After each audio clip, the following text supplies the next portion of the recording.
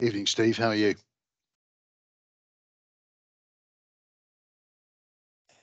I'm fine, Tim. How are you? Yeah, could be worse. We must meet. We must meet again on a beach, Steve. Yeah, I know. That was cracking, wasn't it? That was a good evening. It was. Lisa, do you think we ought to start? Yes, yeah, I think we do. Yeah, we should. So do you want me to crack on? Yes, please. Okay, so good evening, everybody. And for those that don't know me, my name is Tim Briggs, orthopaedic surgeon at RNOH, and I've chaired the GIRFT program since inception in about 2012-13, and it's now become embedded in QI methodology within the NHS in England. What we're doing today is talking to you about about the purpose of the webinar, and I'm going to give an introduction about what we're doing with the GIRFT program in England, and then we've got a fantastic array of talent who's going to speak to you about what they've achieved, and what they've achieved is remarkable, and how they can drive things and achieve practice that we then cascade across the NHS as we all try and help with elective recovery. Next slide, please. So the webinar is being recorded and we can share it afterwards, and we'll also circulate the slides. Just ask you to stay on mute if you're not speaking, and then we've got, I think, 20 minutes at the end for Q&A session where you'll have the opportunity to ask questions. Can you raise your hand using the Teams function, and hopefully we'll be able to answer those questions and we can direct them to the right individual. We're also looking at the chat function and we'll reply to all of those messages during the webinar. And if we can't get through it all, we'll send a response to any questions afterwards. So again, very welcome. So this all arose really because we were asked through with the GIRFT program through the Royal National Orthopaedic Hospital whether we would review orthopaedics in Wales and Northern Ireland. And we've done that. We've reviewed all the orthopaedic services across all 7 health boards in Wales and the 5 trusts in Northern Ireland. And what it did, again, using data packs and clinical discussions, highlighted unwarranted variation in orthopaedic services.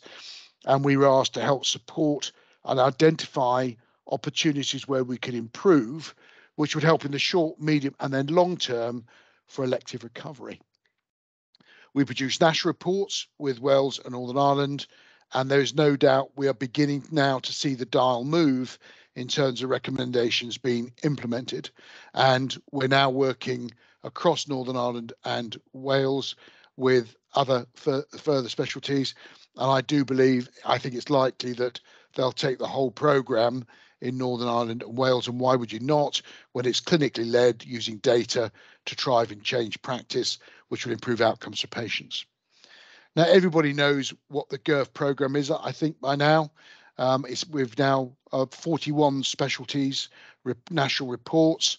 It's led by frontline clinicians using data with peer-to-peer engagement. I think that's the critical piece. It's not being done to, it's showing and reflecting back your data and seeing how what is working well, what's not working well, and how we can improve things both locally, system, and also nationally. What we've also been able to do now across these specialties, very important now we're post-COVID, both in elective and UEC, is we know what good looks like for a specialty and pathways. And that allows us to set the standards, to share best practice and knowledge. And I believe these things are going to be critical as we try and restore services across the whole of the NHS. And I really do believe this is achievable. Next slide. So when we started on the elective recovery in England, we started on these 6 specialties because they represented 63% of patients waiting and 66% of all patients waiting 26 weeks or more, and 70% of patients waiting 52 weeks or more. And when you look at Northern Ireland and Wales, it's exactly the same. The numbers are it's just that the numbers are different. So we just chose those 6 specialties, and we produced 29 pathways across those, which made up 23 of the total admitted waiting list.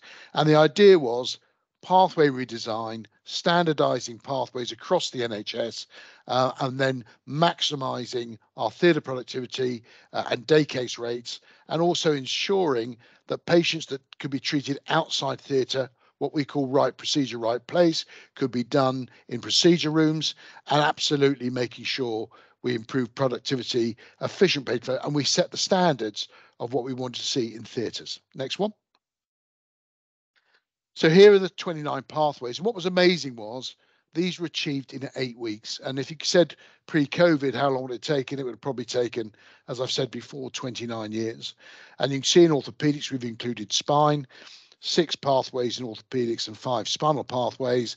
And you can see the others around general surgery, gynae, ENT, urology and ophthalmology. And what we had is we got full support from the colleges and the specialist societies. Next slide. This is an example of the pathway, and although we've concentrated on the patient's admission to hospital, theatres, perioperative care, and then discharge, what these pathways allow us to do is to go upstream and downstream as we move out of this winter into next year. What we'll be doing is looking at the whole of the pathway to make sure the right patients are referred in for the right reason. Next slide, please. Because we now know what good looks like, we've been able to say, well, what are the GIRFT standards? What do we think is the top decile for elective orthopaedics in terms of joint replacement, for example, and other surgical procedures? And you can see here on the rectangle on the right that this is what we wanted to see. But already we now will be changing that. What does top decile look? Really because of all the work that Mary's going to talk to you about at the Nightingale or SWAOC in Exeter, where they're setting the new benchmark for arthroplasty of a day. So again, these figures are a starting point, but they will change. And then on the right-hand side, you can see an ICS has done a survey of all its trusts. Or you can drill down to trust level to see where they are and where they need to get to and what support they need from the trust to do that. So for me, this is the first time that we've actually had this opportunity to do this. Next one. So what are the stages of elective recovery for us that I think that needs to happen across both Wales, Northern Ireland, and also in England? We've got mission critical as we go into winter. We're already seeing the issues around the UEC, and we know it's going to be tough. But what we want to do is maximise our theatres that currently run. And what we want is what's called a capped theatre utilisation time of 85%, i.e. the 2-session day.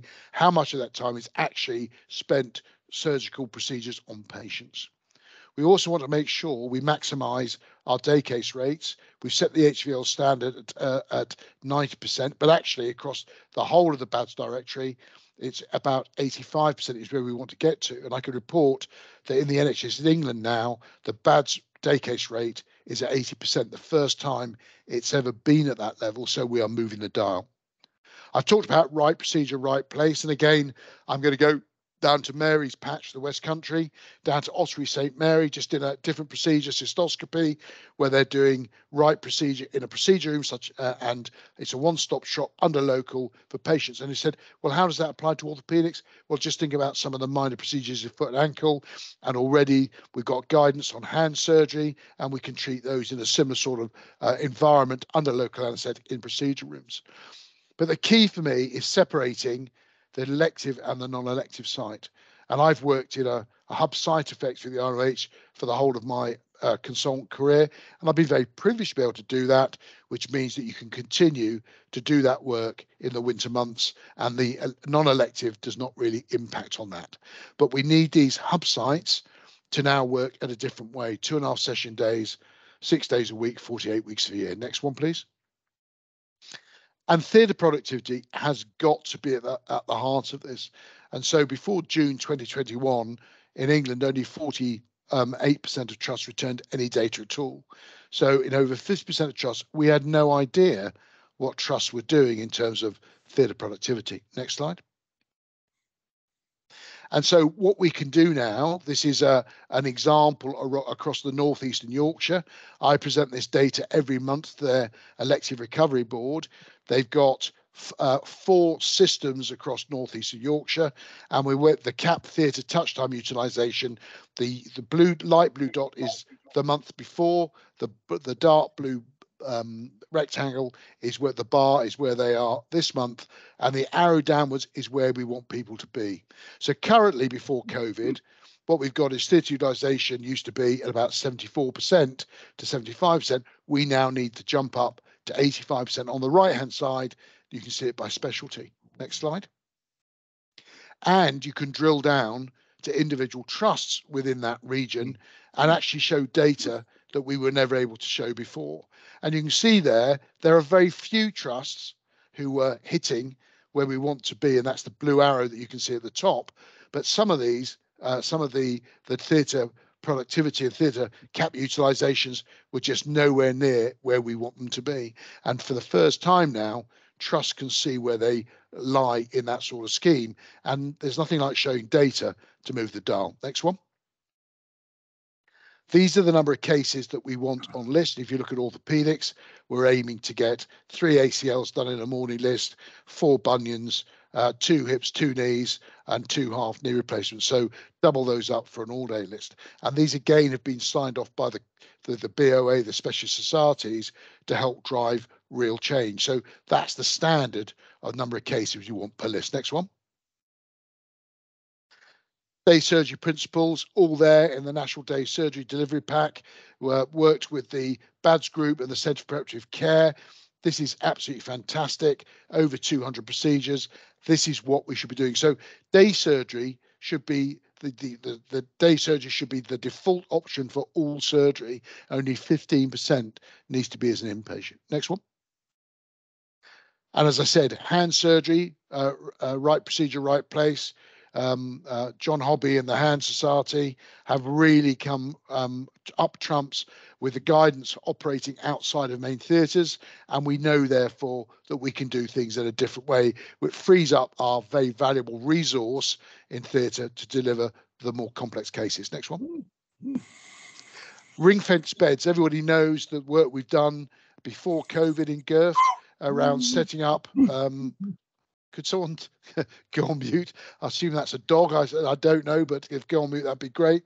But if you look here, this is one of the very first hot cold site splits we set up, and then just look at the difference after reconfiguration on the cancellations on the day. So we know these things can work extremely well. Next one.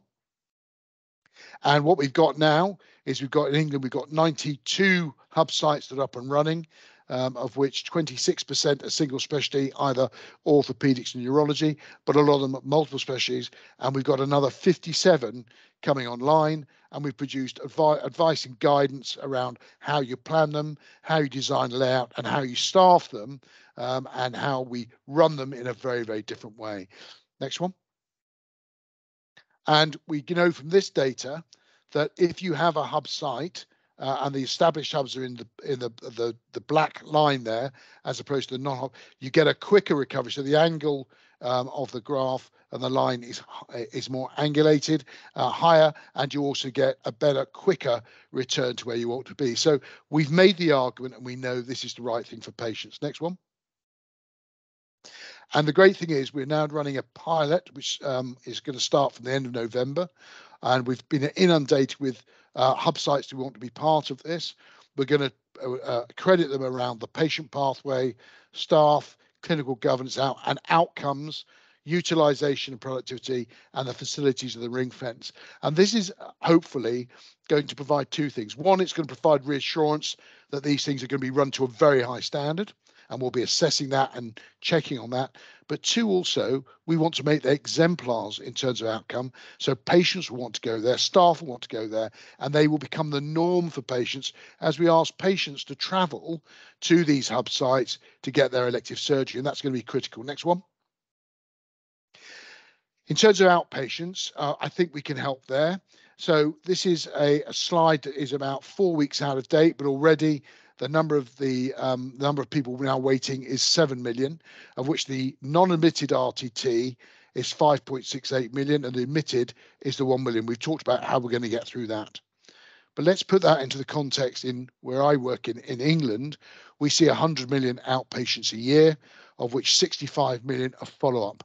So if you look at the non-admitted RTT in relation to 100 million, it works out about 2 million we're seeing 2 million patients a week. So that 5.68 million equates to 3 weeks work. If you put it, so it does put things into context, how we could actually do things differently. And also the DNA rate varies from 8 to 10%, which is anywhere between 8 and 10 million appointments a year. So you can see how the non-admitted pathway becomes achievable. Next slide. So if we're seeing 100 million patients a year, of which 35 million are new, therefore 65 million are follow-ups against the non-admitted RTT of 5.85 million. Therefore, there's this huge underbelly of patients that's on a non-RTT pathway that we follow up and follow up and follow up. So we need to do things differently. And this guidance came out last week across 12 specialty services, including orthopedics, on how we should be following up our patients. It's trying to standardize this process so that we know that we're giving the patients the best care, but using our resource really carefully so that we can make sure we then look at the non-admitted RTT group and we find the slots for them to manage those that are going on to our waiting list that are going to go through our hub sites. Next one. So it's 12 specialties, including orthopedics. And so I think for us orthopedic surgeons, for some of us, it will be doing things in a very different way. And I think we've all been conscious of, we follow up joint replacements probably too frequently, too long. Some people don't now, but there's still people that do that on a regular basis, and we need to change the dial. So this came out last week. We got some webinars coming with trainees, the Royal College of Surgeons and Physicians, all the support of the colleges and the specialist societies. And I think this is going to make a big difference. Next slide. Because if we get this right, it will improve our patient flows in the outpatients. It will mean that what we want to do is it'll improve the patient experience. It'll be better quality of life for clinicians and training, and allow us hopefully to get more operating time. In the medium term, from January, we want to go upstream to primary care to redesign the whole pathway with GPs, a single point of entry for each system, with and what we want to achieve is a strike rate of 80%, where currently it's 24%. So the patients we see are patients that need surgery. We get them in a timely fashion, we treat them, and then we discharge them back. So everybody's a winner: the patient, the clinician, the trust, and the health service. Next one. So that's just an introduction from me about where we've got. And I've just been on calls with Wales in the last few weeks, and we're now seeing the development of hub sites in 5 of the 7 health boards. I'm pretty sure we'll have one in the 6, and there's just one that we need to do a bit of work for. And I know that in Northern Ireland, we've got Musgrave Park, which is back up and running, much better than it was. But we also wanted the hub site, one in the west and one in the south, and we'll hear more about that. So can I then just please hand over to Mary Stocker, who's a consultant anaesthetist at Torbay, actually. But what she and her colleagues have achieved at the Southwest Ambulatory Orthopaedic Centre is world class. It's going to set the new standard, and I hope you can all take away a lot of the learning from what Mary's going to tell us. Mary. Thank you. Next slide. Thanks, Ethan. So the background to SWAOC is it's based at the Exeter Nightingale Hospital, which was developed during the COVID pandemic. It was originally a home base at the top, and then below it shows you what it looked like during the pandemic. After the pandemic in May 21, the Devon ICS was awarded funding from the accelerator systems to really do something new and innovative for the whole Devon system. So we couldn't put operating theatres within the Nightingale. So we've got 2 modular operating theatres and a modular primary recovery and theatre store. And then we've reconfigured part of the original Nightingale to make the admissions, secondary recovery and ward area. Next slide. And what our ambition was to develop an elective orthopaedic unit. We've got a huge waiting list in Devon. We've really got problems and we needed to do something differently. But we wanted it to be a test of change, somewhere where we could really pioneer and develop new pathways that would change the dial for elective orthopaedic surgery, and then use the learning there to move that back into the acute trusts in Devon and across the UK and beyond. Next slide. So the really important thing here was we were trying to tackle the backlog initially, but it was an ICS collaboration. So it wasn't just one trust, it was all the trusts in Devon. It was clinically led, and we really wanted to transform this system asset into something new and innovative. We wanted to learn from the best, and I'll talk a little bit about that, and as a result to develop best-in-class pathways. We really have a vision that arthroplasty surgery for everyone should be ambulatory, and I'll talk again about the detail of that. We didn't want it to be another private hospital where you had to be young, slim, fit, and very special to be allowed there. We wanted to have acceptance criteria that made it appropriate for most of our patients, and we have. We've worked really hard to define every aspect of the pathway, and I'm really happy to share all our protocols with you. We've got, I'll give you the details of our business manager who just will give you access to our Dropbox, because I'm really keen that people don't reinvent the wheel. If we've done all the work, for goodness sake, just nick it. So as I said, we're aiming for day or short stay surgery for all. We've started with hip and knee replacement surgery, but we're now expanding into other procedures. And one of the key things was having really good patient information so that they know what to expect, because that's half the battle. Next slide. So I said we've learnt from excellence. We're really lucky in Devon. We have North Devon, who had the shortest length of stay in the country for inpatient hip and knee replacement. We have South Devon, who have been leading the way for day surgery for 30 years, really, but who had the highest day case rate for hip and knee replacement surgery. We went up to visit Graham, who you're going to hear from later, who's got absolutely phenomenal day case rates for his knee surgery in his unit.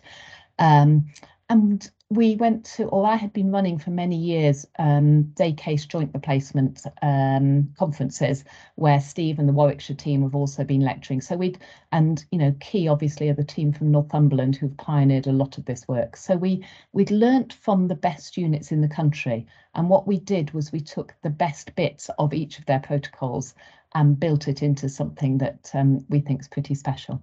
Next slide. So I've talked about patient selection, and the way we do it is a RAG rating, and this is only a little bit of our RAG rating. But patients who are green, the nurses pre-assess and they can just say, yes, we'll have them.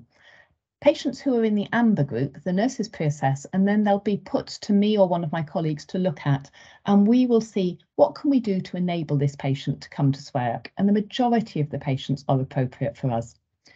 The red patients are patients who are likely to need high care post-operatively, and we can't provide that at SWAYOC. We have no HDU facilities. But that saying, we send them to a high-risk anaesthetic clinic, and they'll sometimes have a cardiopulmonary exercise test as well.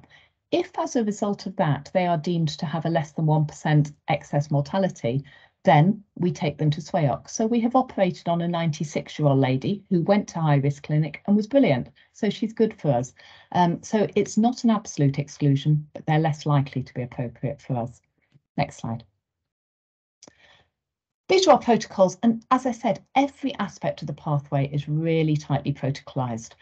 So we stagger our admissions. For a 4-joint list, 2 come in first thing and 2 at 10 o'clock. For a 5-joint list, 3 first thing and the other 2 at 10 o'clock. The later patients have an early breakfast so that they're not feeling all weak and wobbly when we try and mobilise them later. Patients drink water until we send them for theatre so that they're not dehydrated. We've got standard good analgesia pre-meds, and it's all built into our IT system. So the anaesthetist just presses the button, patient over 70 or patient under 70, and all the analgesia is automatically prescribed. So it encourages people to prescribe according to our protocols. In theatre, 4-joint lists, some surgeons are doing 5. As soon as the implants are selected, we phone the ward and the next patient gets changed. And the scrub nurse starts scrubbing for the next case. As soon as the surgeon's got needle and thread in their hand, we send for the next patient. And that happens automatically. You don't need to nag someone and say, please send. Patient walks to theatre, we anaesthetise on the theatre table. Short-acting spinal anaesthesia, so prilocaine, if we know we've got someone like Graham operating.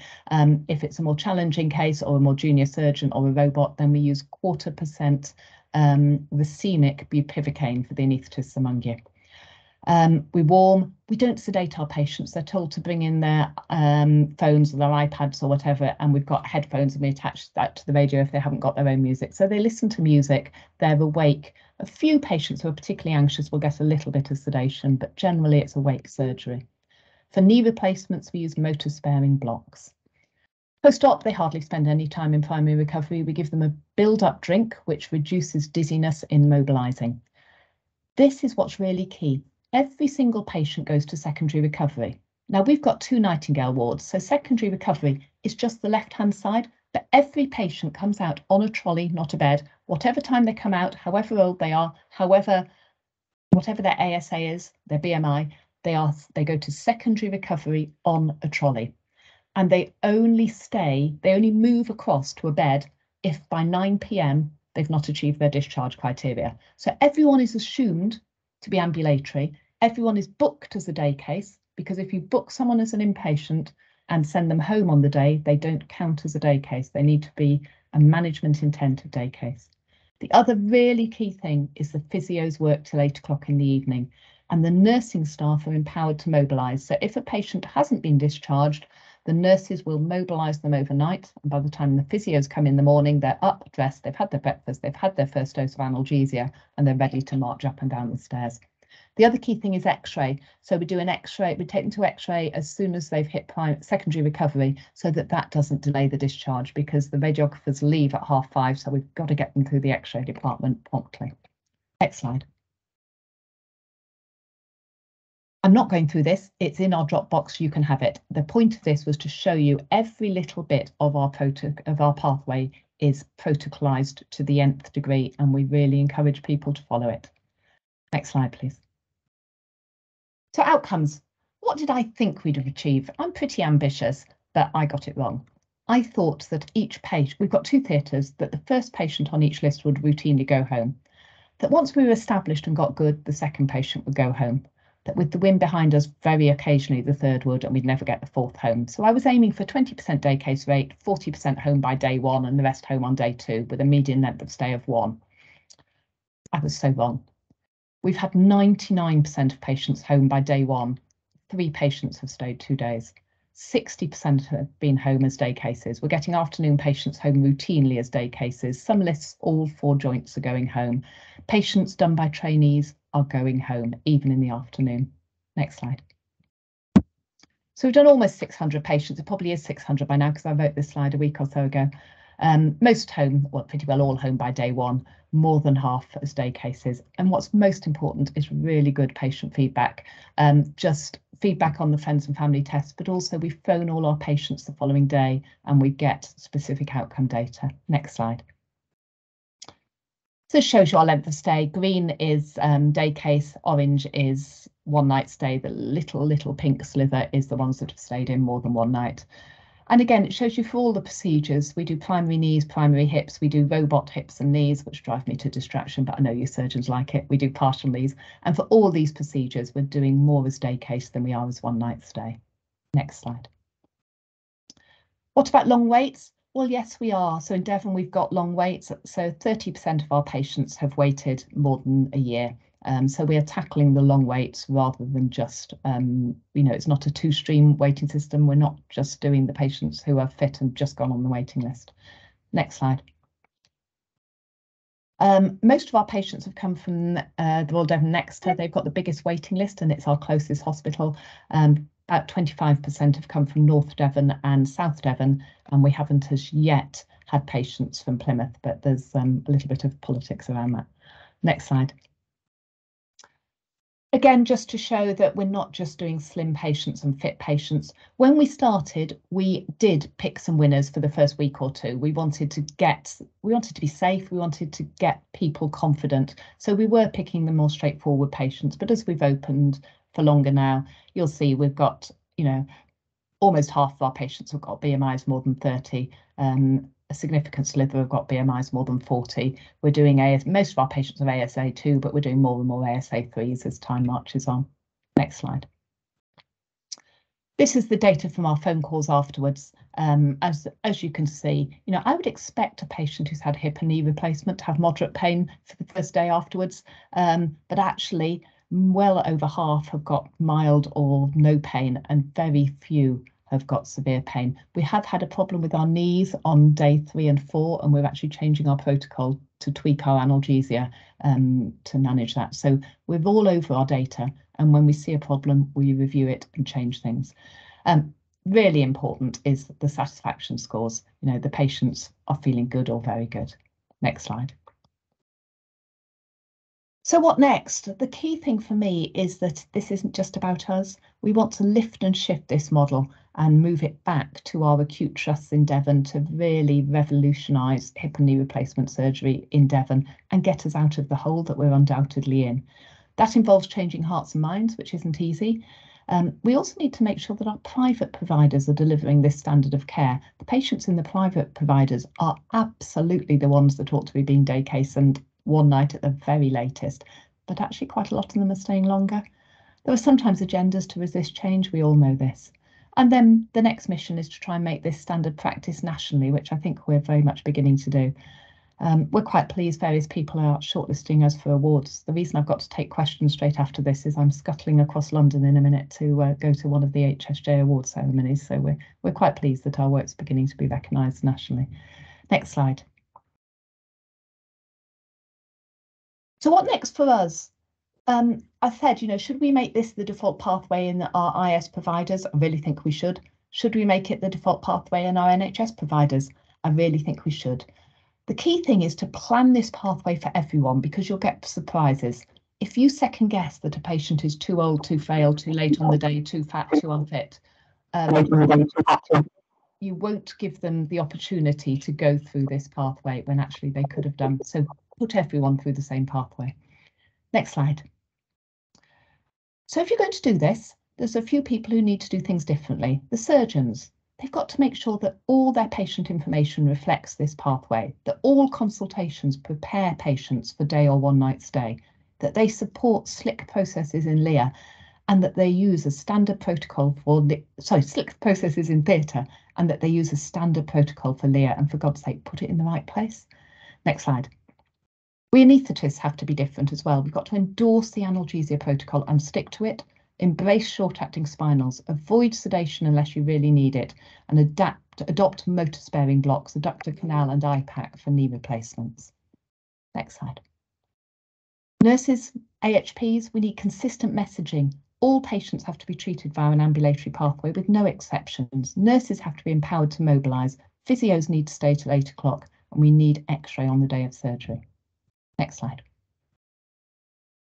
Managers, we need male and female trolley bays in the orthopaedic footprint, separated from the bedded area, but it can just be literally across the ward from the bedded area. You need QA4 trolleys that can be used as operating trolleys for knees and that patients can stay on safely for longer. You need your facilities ring-fenced. Try and book every patient not requiring high care post-operatively as intended management as day case. And maybe that those patients who do need high care should be length of stay 1. Next slide. So the good news is we've written the patient information, we've written the patient videos, we've written all the protocols, and we've done the test of change. Next slide. So we're really happy for you to have all that. I don't want you to have to redo it. You can tweak it, make it work for you, but for goodness sake, nick it. The benefits are you've got reliable operating if you're less dependent on a bed base, potentially 2 or 3 times as many patients through the same bed base. You could therefore get increased income, which can fund your physio hours. We want to establish this pathway across the Southwest and across the UK. So you need to think, what would you need to enable you to deliver this? I think it's the final slide now. Oh yeah, so the GIRFT metrics, you know, Tim and his team have given us some metrics and we're really pleased that we're outperforming them. So we're putting the right implants in. Our length of stay is well below the GIRFT standard for hips and knees. The cancellation rate again is well below the GIRFT standard and the surgical site infection rate as well. Next slide. I've talked about spread. We're going to adopt some additional procedures, but I think that's not the theme today. So next slide. And just really to click through here, just to show these are the teams that have been to visit us. This is the areas that we've already begun to spread the message to. And I think we can end there. Thank you, Lisa. Mary, thanks for that. I think, and just to let you know, I was down in Devon, I think it was Tuesday, for the whole day, and what they've done there is phenomenal. And they've achieved. Mary, how long did it take you to get this whole thing up and running from start to finish? A bit longer than it should. So it was first envisaged in June. We opened in March. The delay, there was some issue around water filters that delayed us for about 6 weeks. Okay, so just shows what can be achieved. So any questions, please put your hand up, and I'm happy to give those to Mary. Any questions? Well, I'm going to ask a question then until someone puts their hand up. So Mary, for me, how easy was it to get the anaesthetists on board and also to standardise anaesthetics where everybody feels they need to do something slightly different? And because I see that as a possible issue, and then getting consultant orthopaedic surgeons to agree on protocols, to agree on implants and standardize that. How difficult or easy was it to change the mindset, if I may ask? I watched Graham laugh as you asked that question. So I was the Antichrist. I went in and most of the anaesthetists were not from my own hospital. And actually in my own hospital, I think it would have been fine because we're used to working together. So, you know, there was lots of arm folding and you're bonkers and you're the Antichrist and this isn't going to work and it's not going to happen and it won't work and we're not going to do it and it won't work.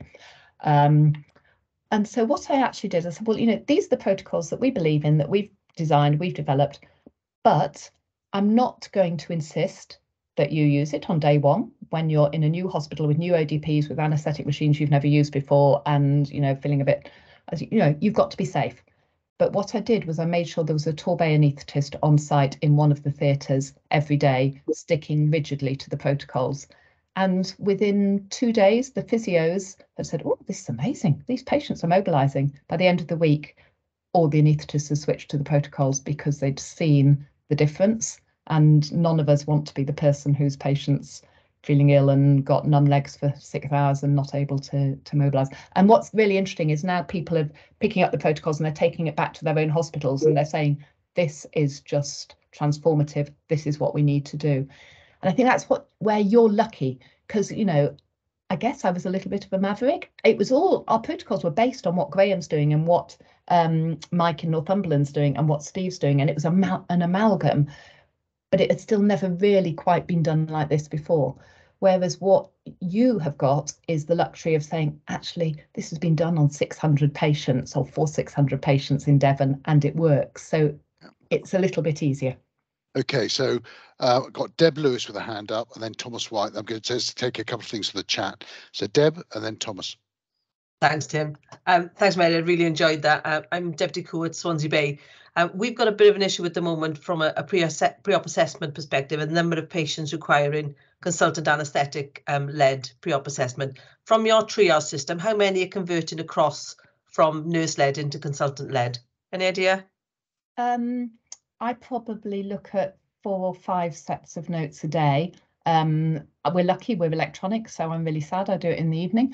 And in terms of high risk ones, very small, so a couple a week. Okay, so much lower than we've got at the moment then, so something to work on. Yes. Thanks. Thomas? Yeah, again, thanks, Mary. That was really interesting. I mean, I'm from Swansea Bay as well. I'm one of the consultant anaesthetists and clinical lead for we're trying to set up a hub orthopaedic site. And the biggest issue we have is with the ASA 3 and 4 patients. We seem to have a high number of sick patients. Do you have any of those? Do you have many ASA 3s going through? And if so, I can see someone's mentioned it in the chat so far. What cover do you have overnight? And have you had any patients who have had to be transferred out? So we've changed our model and actually we now use a similar model to Swellioc. So initially we thought we would have clinical fellows. We thought there'd be loads of anaesthetic CT 3.5s who were stuck waiting for jobs in the new system and we get them. It was really hard to recruit. And so in the meantime, we had locum shifts for senior registrars and consultants.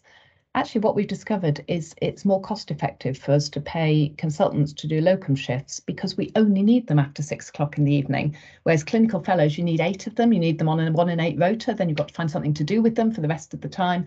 So it wasn't cost effective. So yes, we have senior medical cover at night. They're often intensivists, A&E consultants, respiratory, either regis or consultants. That gives us the confidence to push the boundaries, and I think is a good thing. And that is a very similar model to that, if I'm not wrong, Tim, that they use in SWELIOC. Yeah. And yes, we are doing ASA 3s. And the key thing there is we put them through an anaesthetic high risk clinic. And if they're deemed to have an excess mortality of less than 1%, then we'll have them. If they need high care facilities, and our trigger is if you've got an excess mortality of more than 1%, then you're deemed as requiring high care post-operatively. And we don't have that, so we can't provide that, but it's very few. And the model in Cornwall is 90% or 95% of their patients are deemed appropriate for St Michael's, which is 40 minutes from Truro, and they manage it really well. So I think it's making it happen rather than using it as a reason that it can't happen. And Thomas, in Truro, what we did is we trained up nurses in the ITU at the Royal Truro and then took them across to St Michael's, where they ran an enhanced recovery unit. And as a consequence of that, they were able to do 95% of patients on their waiting list, and their transfer out rate you could count on one hand. So if you get the model right, you pre-assess your patients right, you have enhanced recovery. It doesn't have to be medically led. It can be nurse led. They're trained up right. You can actually run a very efficient, effective, safe service, because critically that's going to be an issue. So last question for you, Mary, and then I'll let you go to get your dress on. Aruna. Thank you, Mary, for that interesting presentation. You've done an incredible job. Just wanted to ask you if you do any patients with pacemakers or ICDs. So that's the one. So pacemakers, yes, but that's the one group that we would have to exclude, is someone with an implantable defibrillator, because we don't have the cardiac techs to turn it off and turn it back on again. I guess at a push we could pull the cardiac tech across from the main site, but then they'd be twiddling their thumbs. So I think it's a really small group, isn't it? But it's at the moment someone where I would say no, they'd need to stay on the main site. And how far is your main site from your? Depends on the time of day. The wind behind you, 10-15 minutes drive. Rush hour, it would take longer. Okay. So Mary, can I just thank you for coming on the call? I think what you've done is inspirational, and I hope you are successful tonight, by the way, and good luck. I think everybody sends you best wishes for this evening. You thoroughly deserve for what you've done. Thank you. Thanks, Tim. So can I just move on now? We're going to hear about SWOT, and that's going to be led by Paul Saunders, but I see Steve Young is in the background. So is it a double act, Paul, or is it you are leading it? Thanks, Dave. I'm going to take the lead today. Steve is here to support and answer any questions. My name's Paul Saunders. Steve, do you want to introduce yourself as well? Yeah, I'm Steve Young. I've led the enhanced recovery program in Warwick since the inception 2005, but I kind of oversee it, and Paul's much more the hands-on day-to-day leader of the program. So he's been behind a lot of the innovations that we've done. So he's gonna talk about it. Well, thanks, Steve, and thank you for inviting us. The first question we always get asked when we talk about the SWOT team is, well, what does SWOT stand for? And unfortunately, it doesn't stand for Special Weapons and Tactics, although we could certainly do with some of the patients that we get. SWOT stands for our South Warwickshire Accelerated Transfer Team. It's a program that, as Steve mentioned, has been established since 2005. In terms of our performance, which is what we're mostly going to touch on today, in terms of length of stay, for many years now, we've achieved low length of stay across the board. So this is length of stay for primary hip replacements, which includes all our cohorts. So this is every patient that comes through the department. The blue line is our own performance. The top line is the average across the NHS, and the horizontal line is the GIRFT benchmark. So as you can see, for quite a while now, we've sat underneath that. And for us, the main reason we achieve that is because we've created a norm within the department and across the whole programme and journey for the patient of trying to aim for that day one discharge. So 5 years ago, that sort of norm and culture was around the day 2 discharge. And then with a few innovations, what we've been able to do is really drive day 1 discharge as the norm. So 70% of our hips and our uni knees will be home on day 1, and it's over 50% of our total knees currently are achieving the same thing. Oh, next slide, please. So everyone on here will be aware of this graphic and what this really stands for. The reason we've put this on here, which is your sort of typical arthroplasty pathway, albeit it's optimistic in terms of its duration and timeline at the moment in terms of an 18-week wait. But what we wanted to represent here is that the biggest graphic or the biggest arrow relates to your preoperative time. So it's working with the patients throughout the journey. Your inpatient time quite often is one of the shortest journeys that you get, or time spans with patients. Next slide, please. So if we take this on to where SWAT established back in 2005, and if we can just click again. SWAT was a team, in essence, at that point, a team of physios and nurses that visited patients in their own home following the first few days after discharge. And this was very much about taking an expected sort of 6-7 day length of stay down to a 2-3 day length of stay. So we had clinicians visit patients in their own home to continue that care. Next slide, please. And click again. So what this slide is really demonstrating, and if we have another click, is that the SWAT program, as we now refer to it as, is involved throughout the pathway. And the key things really are about making sure that we're making the best use of the time and engaging the patients so that they are well prepared, they are expecting what we're expecting of them, and they know what we are expecting from them and their families. We introduced a couple of years ago what we called an onboarding call, where as soon as the patients have gone onto the list, we make contact with the patients, either with an individual phone call or through a virtual lecture, where we really set the scene about what the program is going to mean, what they need to do.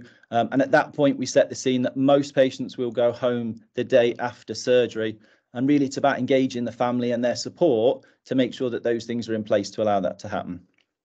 We have multiple means of education. So we have videos, we have booklets. And importantly, again, in the last few years, we've made a lot of our visits from our sort of orthopaedic specialists before the surgery happens. So, for example, if a patient's got dementia, we'll often visit them at home to get a bit of a baseline as to what their norm is, so that we know that we can confidently and safely discharge them the following day after surgery and minimise the trauma to them. We work very closely as an MDT.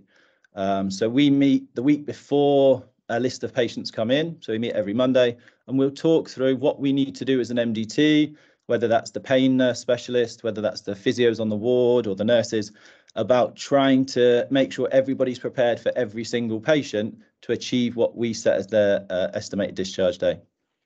We have an early mobilisation emphasis, and just like Mary alluded to, the key to achieving that is not leaving it down to just your physio team, because there's only so many of them.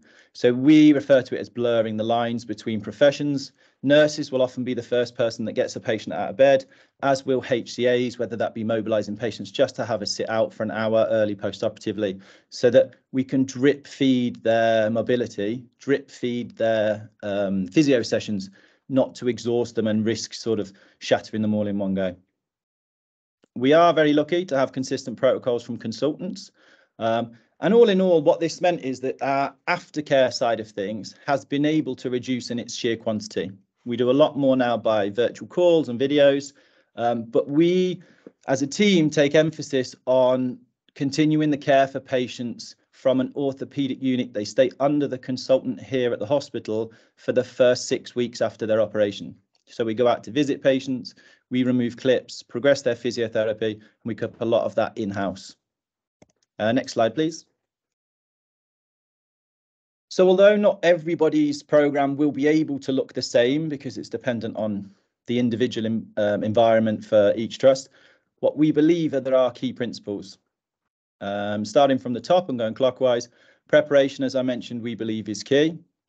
Driving a day one norm, a sort of culture around getting patients home day one being the norm.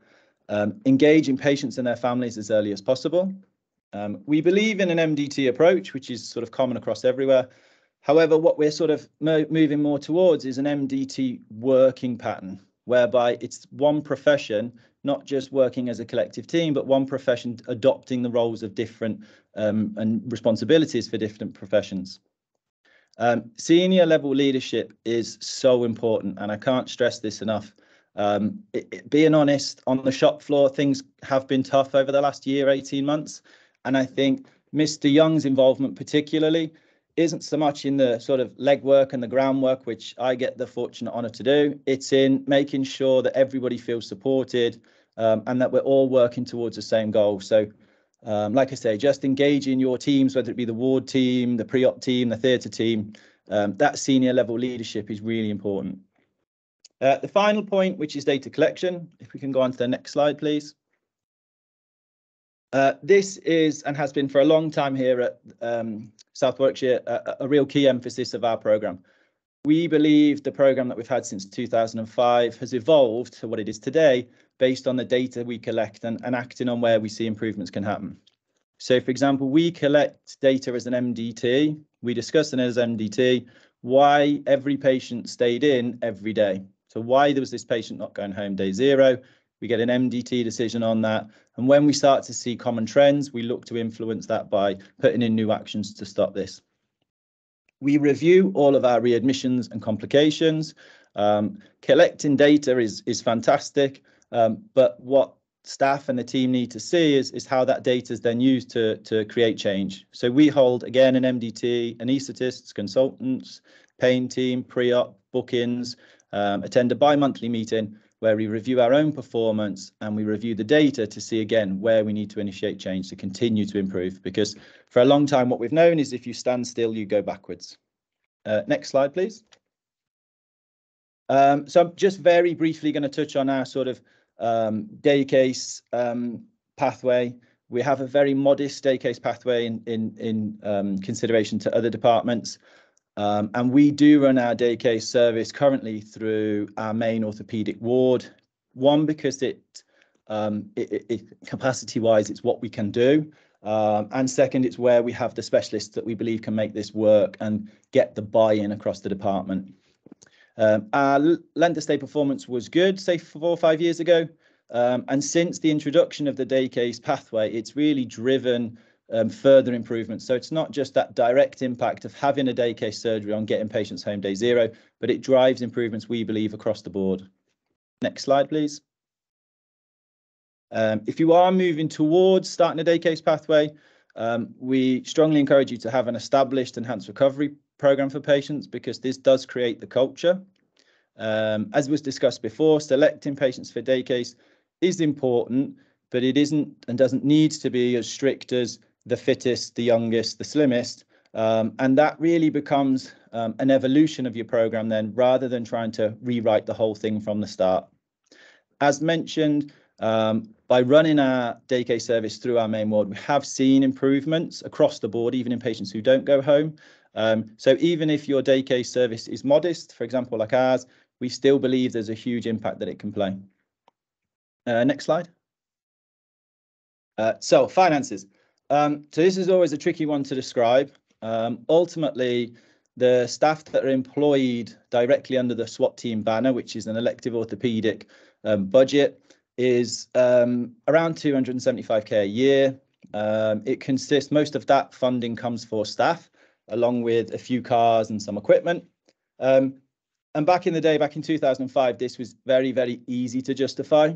By saving 3 or 4 days on length of stay, the equivalent of visiting someone at home versus keeping them in hospital, the finances quickly and easily added up. As time's gone on, I think our justification for continuing the SWAT programme, as I say, we now refer to it as, is improving productivity, reducing late cancellations, reducing readmissions and understanding why readmissions occur. And also, as I mentioned, we do keep a very close eye on our patients. We want them to come back to us if we feel there's any issues. And by doing that, we're confident that we're reducing inappropriate use of analgesia and inappropriate prescription of antibiotics when they're managed more in the community. Next slide, please. So I appreciate this has been a bit of a whistle-stop tour of what we refer to as our SWOT programme, but GIRFT have very kindly put this in much more detail. So on their best practice library online, there is a lecture that was given by both myself and Mr. Young, and also a delivery guide and a template for looking at length of stay, and that relates to the MDT meeting that we have about choosing reasons why these things happen. Final slide. So in summary, we believe the key principles across any enhanced recovery programme remain the same. We believe it's about creating a culture and not just describing a textbook.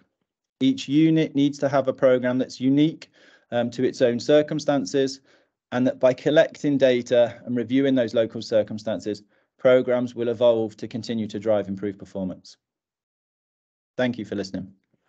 Paul, thank you very much indeed for that. And we'll be able to ask questions at the end. So can I move on to Graham Walsh, orthopaedic surgeon, and he's going to tell us how we can use digital to enhance day case knee replacement pathway. Graham, over to you. Okay, thanks, Tim. So basically, I'm going to give you an overview of the day case pathway we've developed up in Calder and Huddersfield. And I'm going to kind of give a digital edge. Part of my role when I was originally started this was I was a CCIO, so there was a kind of a focus on how we could bring digital into healthcare. So next slide.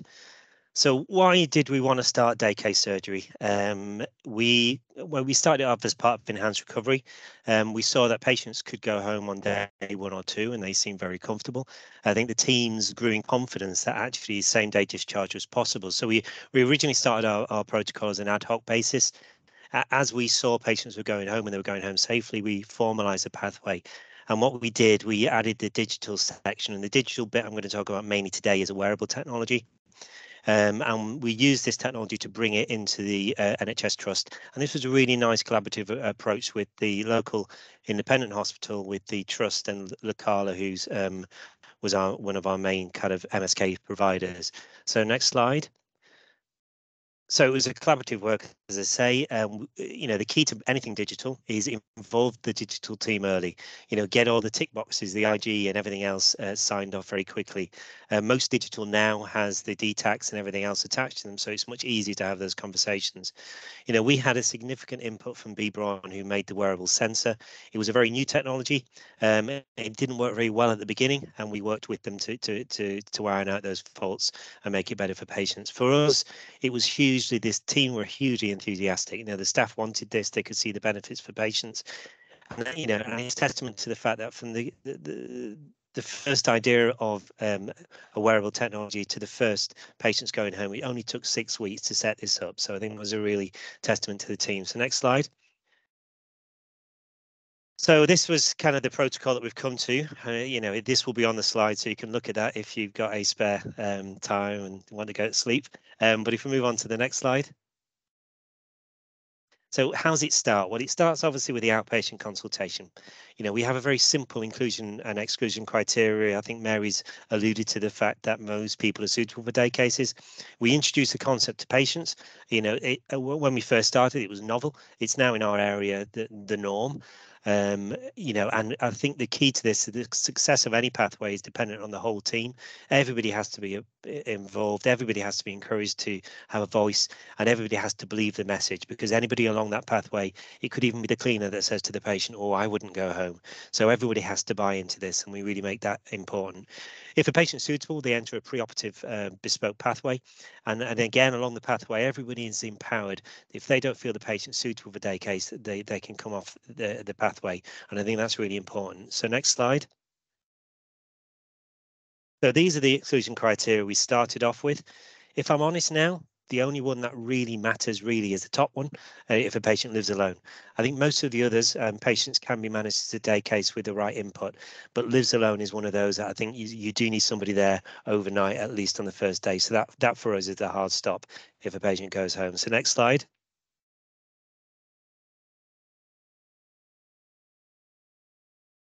Yep. So Yep. So we have a one-stop pre-assessment clinic, which I think is really useful. We bring together the physiotherapists, the occupational therapy teams. With the digital technology, we introduce it at this stage.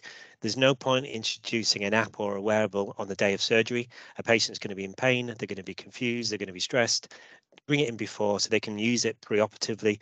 Number one, that has a knock-on effect of making, pre-op they can do their exercises and be in a better position for surgery, but it means you're ironing out any of the complications. Patients are, are much better afterwards and much more compliant with the technology.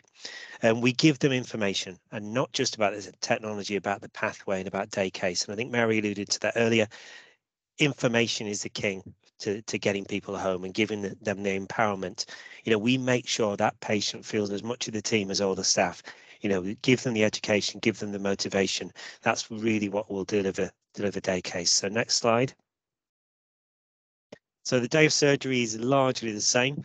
We use high functioning joint replacements. However, we can do day case revisions, we do day case unis, and we do day case totals, and we don't differentiate between any of those surgeries. I use still a tourniquet. I think we talk about non-use of tourniquet to reduce some of the pain post-op, but we found that reducing the tourniquet pressure reduces the thigh pain, but it also gives you a kind of surgical feel that is safer. I've used the term reproducible theatre flow, and I think what I mean by that is the team has to work together regularly. They have to understand each other. If you have a surgeon that 1 minute's taking an hour to do a knee, the next minute taking 2 hours, it's not going to be as suitable for a consistent day case pathway. I use a waterproof dressing and no woolen crepes. This allows people to view the wound. It allows the patient to shower. There's nothing worse than after an operation having that bedded in smell. You can go home, you can shower, you can kind of, feel more normal after the operation. And then again, what we try and do is normalize the experience for the patient. If the patient feels it's been a minor operation, they're much more likely to recover well.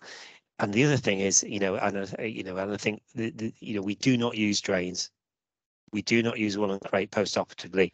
They almost act as an anchor to the patient. So removing those will allow your patients to rehabilitate quicker with the physios when they get back to the ward. So next slide. So, most of the, as a surgeon, most of these words I can't even pronounce. However, the anaesthetic protocol is, as Mary alluded to earlier, is very strict. We follow a enhanced protocol. We get the patients fasted, or well hydrated for theatre. They can drink up until theatre.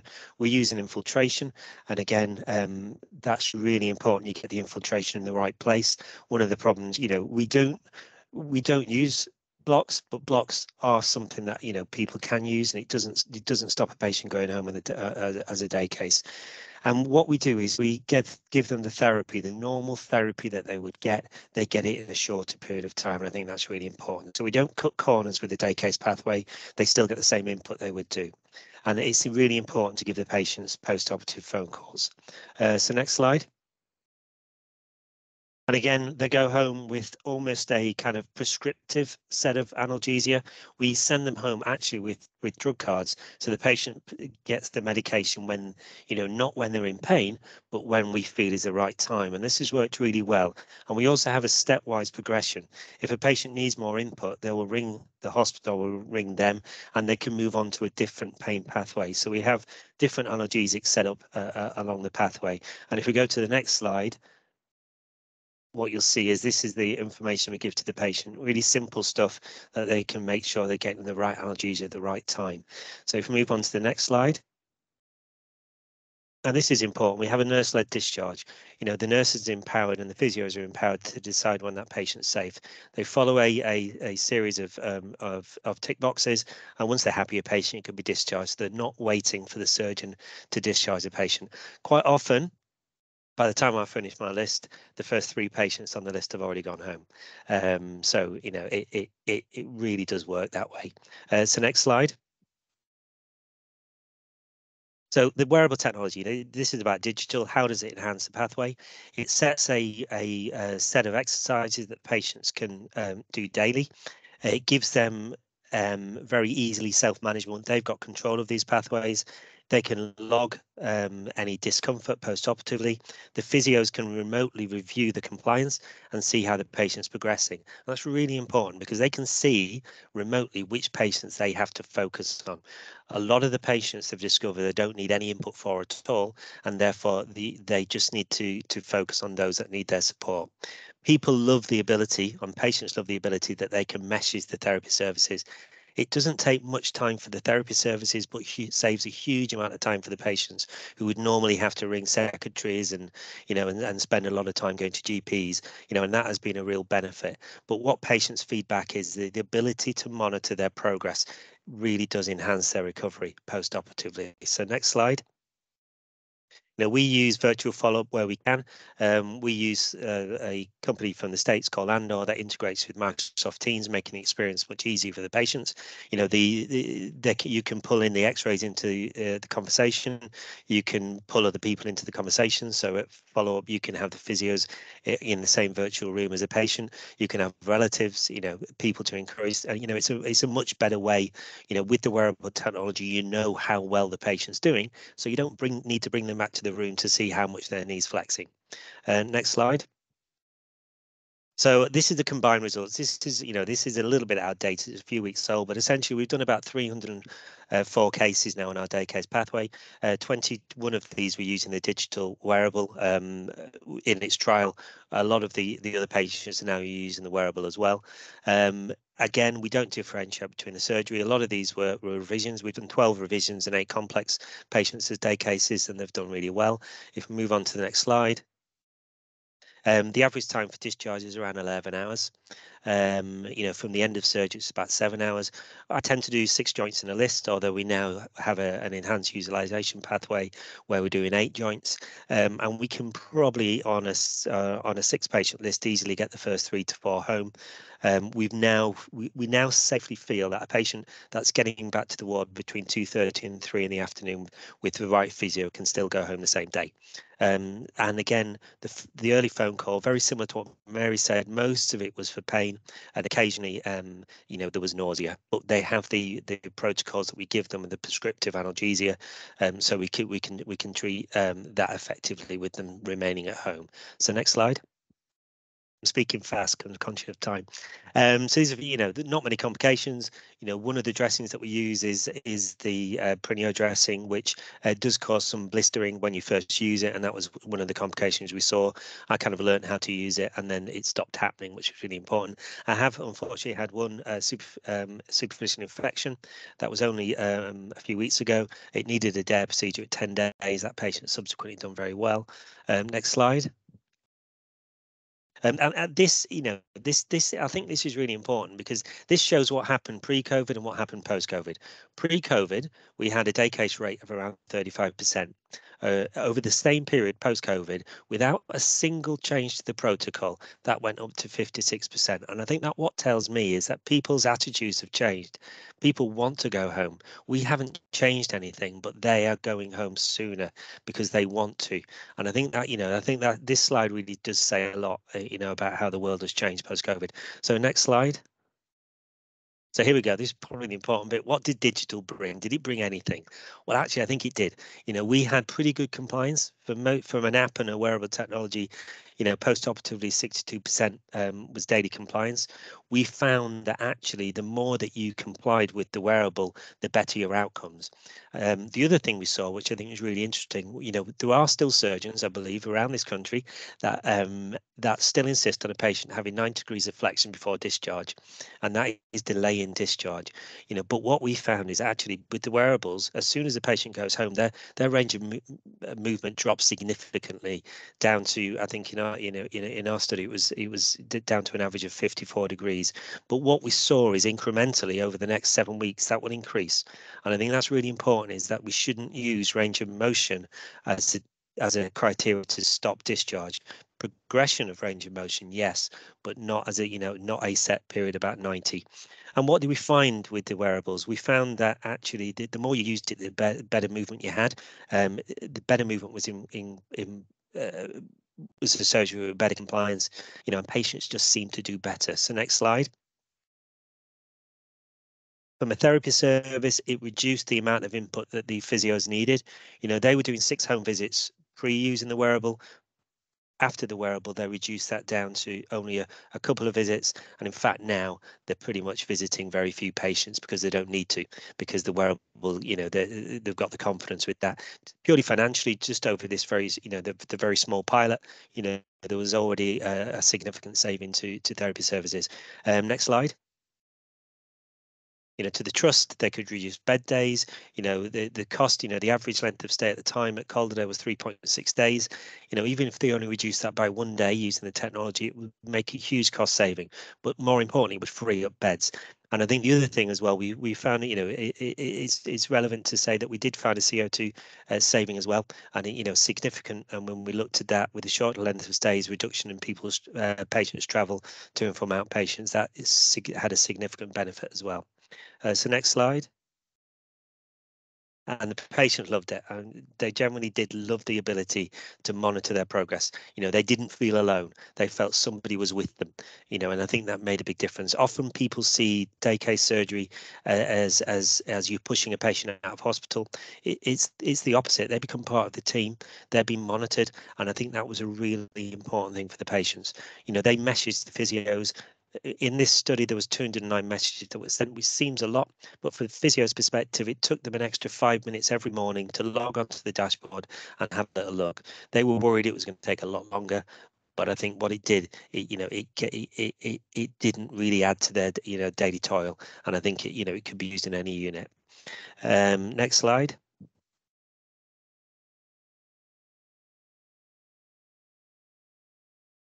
And you know, these are some of the feedback. Patients loved it. You know, it was, you know, majority of them liked it. You know, it felt, again, they felt supported. I think that's really important.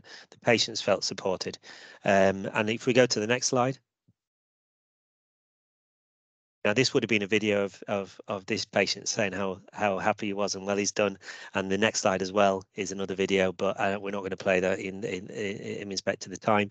But if we move to the next slide, this is this patient here. He was one of the first that we used with the. This was him back coaching rugby at school at 3 weeks post-operatively, and he had a partial knee. So, you know, it shows how you can speed up recovery potentially using this, and it also shows that day case surgery, you know, if you can get back to doing stuff like this at 3 weeks, you know, it's certainly associated with good outcomes. Next slide. So what are the benefits of digital?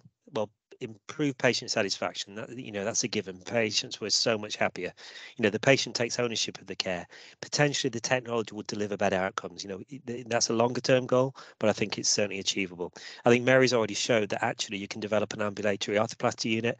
I'm kind of sitting up in Calderdale very jealous of the work they've done down there, because, you know, it's fantastic, you know, what they've achieved. You know, and again, it brings care closer to home. You know, reduces unnecessary hospital visits. You know, as surgeons, we think a patient needs to come back and see us to say how good they've done and bring us a bottle of wine. The reality is patients don't want to come to hospital. They want, you know, they don't want to spend hours parking, you know, and it does improve, you know, patient outcomes on that respect. It reduces the overall cost of care. The key to this is reproducible. Nothing that we do or nothing that they do in Devon is clever. It's really simple. It's reproducible. Share the, you know, we like to share what we've done. And, you know, any of these pathways can be used by anyone and introduced. You know, and I think that is a really important message that you'll hear time and time again. You know, day case isn't something clever that the surgeon or anaesthetist does. It's the team approach, and it's how the team works together to deliver this. So next slide. And I think you know, the next bit, where can we go with technology? Technology is around us. You know, technology can feed every aspect of the whole pathway. It can go into triage at the beginning. Does a patient need to see a GP? No, they can go onto an online portal and be triaged. You know, it can help them with education and self-care. You know, it can help them communicate with its PIFU problems, its PREM data. You know, you can look at the whole flow management, the operational efficiency. You can automate processes and remote patient monitoring. So there's a huge amount of work we can do with the technology, and we can use that to enhance both the pathway and the outcomes for our patients. And I think it's important that, you know, we start having these conversations, because actually the technology will help us reduce some of those contact points for the patient, which ultimately will allow us to, you know, to Tim's point earlier, to see more patients that need to be seen rather than following up patients unnecessarily longer term. So I think that brings us to the end, and hopefully I've kept to time. So Graham, thanks a lot, and I think that's going to generate quite a lot of discussion actually when we get through to the panel piece. So great. So I want us to keep us on time. So can we have a talk with Savita and Aruna regarding elective enhanced care, which has been developed for surgical patients at West Herts teaching hospitals. So who's starting? Whoever is, are you on mute?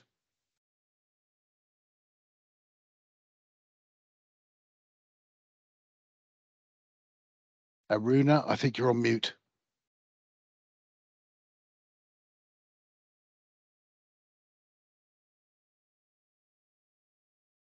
Hi, that's Dr. better. Aruna. Thank you. Can you hear me now? I'm the clinical director for anesthesia at West Herts. Can I have the first slide, please, or the next one? Just a little bit about our circumstances and our setup. West Herts Teaching Hospital has 3 sites. Watford is the acute site, St Albans is the elective site, and Hemel Hempstead is the cold site. There are no theatres at Hemel Hempstead Hospital. The trust provides catchment area of about 500,000 people, and there are lots of changes that we're going through. We are going through extensive refurbishment, which will soon start mainly on Watford site. Next slide, please. So the enhanced care supports the delivery of holistic, high-quality care for surgical patients who are at increased risk of having adverse outcomes. So these are the patients we're talking about who need either a lot more observations that cannot be provided on surgical wards, or interventions that cannot be provided on normal surgical wards, but they don't actually need to go to intensive care units. So the objective, next slide, please. The objective was to deliver high-risk patients electively at, deliver high-risk patient operations electively at St Albans City Hospital without compromising patient safety. We also wanted to reduce the RTT for our procedures, and there were a lot of bed pressures on Watford site, so we wanted to increase the throughput through the St Albans elective site. Next slide, please. So the way we defined the enhanced care patients, well, these were the patients who needed a little bit monitoring and more support compared to what they would get on the wards, or they needed some more interventions to stop them from going into organ failure or deteriorating, or some of them needed some organ support of a kind. We limited ourselves to 1 organ support mostly, or they needed some increased observation and monitoring, or intervention and outreach support from an outreach nurse. So the way we started off was, initially we used to send all ASA 1 or 2 patients on SAT site, and most of the ASA 3 and patients would go to Watford site. When we looked into this, we realized that the patients, orthopedic patients who went to Watford site, hardly any went on to go to HDU or ICU. In a whole year, there were only 5 patients or less than 5 patients who went to intensive care unit.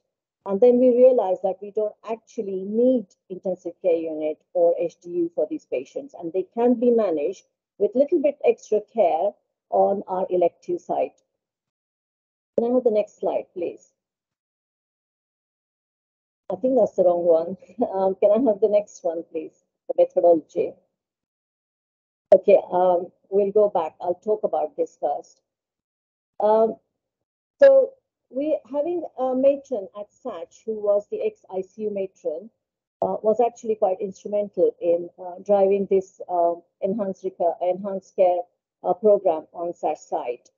So the team that we gathered together was preoperative assessment matron, and POA lead, anesthetic lead, and orthopedic lead, the matron at SACH, and the ICU matron to provide us with outreach service.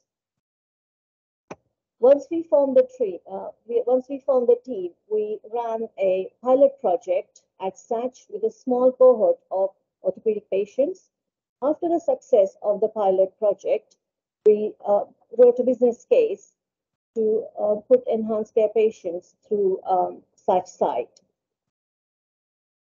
We had traffic light system, again, which was described before as red, green, and amber. The red patients were not going to SACH site at all. The green ones were okay to go through SACH, and the amber ones were chosen as our enhanced care patients. Initially, we saw all enhanced care patients face-to-face.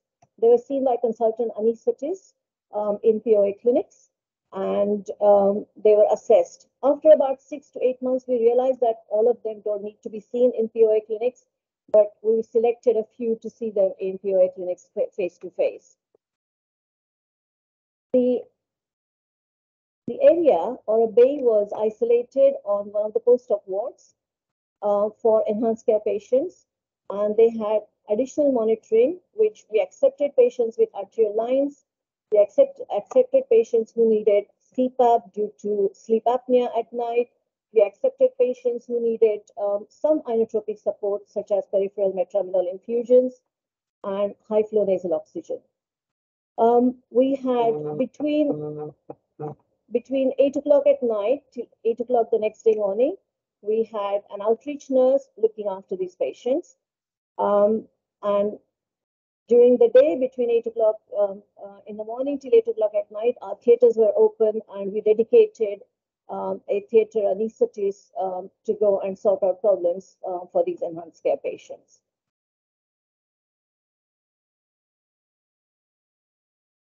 We don't have any support still on the weekend, so we do not do any enhanced care patients on weekends.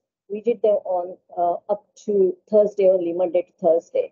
There were usually 2 to 4 patients every day, and they were either first on the morning list or first on the afternoon list. The program was started initially pre-pandemic, but we had to stop, and it was restarted in November 2021. So we're coming up to 1 year now, and we're rolling out to other specialties from orthopedic surgery. So this is a very busy slide, but to give you an idea, last month in October 2022, we had 27 patients go through enhanced care, and 33 were out of them were orthopedics, 2 breast surgery, 1 upper GI, and 1 gynae patient. We are hoping to do a lot more cases in the future. We are hoping to get the number up to 30 to 32 per month, which is 10 to 12 per week, and roll out to other specialties such as urology and surgery, general surgery too. So the governance, can I have the next slide, please? So an SOP was written for such enhanced care patients. An elective enhanced care audit tool was formulated by the SACH anesthetic lead. Enhanced care patient working group was formulated for monitoring and compliance. And the enhanced care working group meet every monthly, and they feed back to the theatre productivity and efficiency group and to the transfer group. We haven't transferred any patients in the month of October. We have rarely transferred any patients to our acute site in the past. And this actually ties up with the trust clinical program to increase throughput through the SACH site. Thank you. So thank you very, very much indeed for that. And again, I look forward to discussing this in the discussion. So lastly, can I ask, we now hear from Andy Dunn, who I've known very well, orthopaedic surgeon helping with the GIRFT programme. And Andy's going to talk about collaborative working, how you do it across the region, Andy. Okay, Thanks, Tim. So yeah, next slide, please, Lisa. So we've heard GIRFT is about moving the dial, and that's about using data. And we're really lucky as orthopaedic surgeons because we've got a lot of data. The model health system is fantastic, and I had one of our SCPs chatting to me in theatre yesterday between cases. And Tim will love this, saying, I absolutely love model health system. It's absolutely fantastic. Her and her consultant are doing lots of work on trying to move as much more complex foot and ankle surgery, hindfoot fusions, subtalar fusions to day case surgery. And I'm hoping Tim will get to hear all about that when he comes to visit us in a couple of weeks. But it's really important that both we as individual surgeons and our clinical teams that we work in, use this data to move the dial. So next slide, please. So when Tim came to visit us back in 2014, it seems a long time ago now, I had looked at my sort of, data, and I thought, well, okay, yeah, it's not really where I want it to be. And why was that? So next slide, please. So I was one of those surgeons that, Tim knows all about, who was doing around 10 or 15 uni knees a year. But actually, when I looked at our report, I had two colleagues who were much better at them than me. They were high volume uni surgeons. And I thought, being reasonably self-aware that actually, if a member of staff or somebody I know in and around Bury St Edmunds came to me needing a uni, am I the best person to do it? And the answer was no. So what did I do? I started referring those patients to my colleagues who are outliers on the joint registry. They get some of the best results in the country. And next slide, please. And as a result, I moved the dial, and my knee data, is now improved. So I just do total knees, and my revision rate is around 2 standard deviations below the mean. So it's about moving the dial as individuals.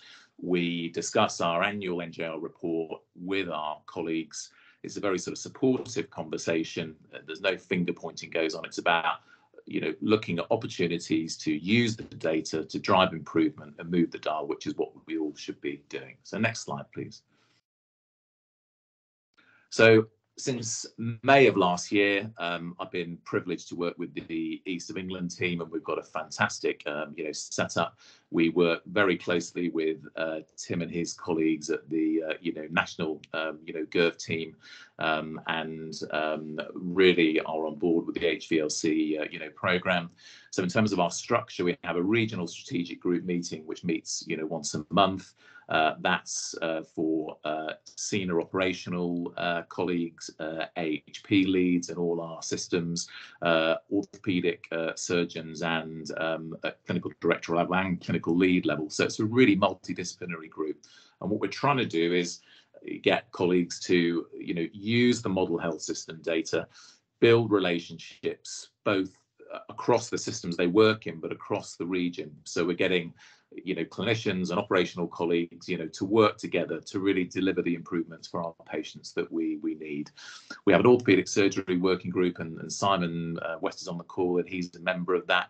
So each of our ICSs has a clinical lead for orthopedics, but again, to share information more widely, we've opened that up to our clinical leads as well, to get those conversations going about provider collaboration, about system-wide, working, implant rationalization that, are really, really important.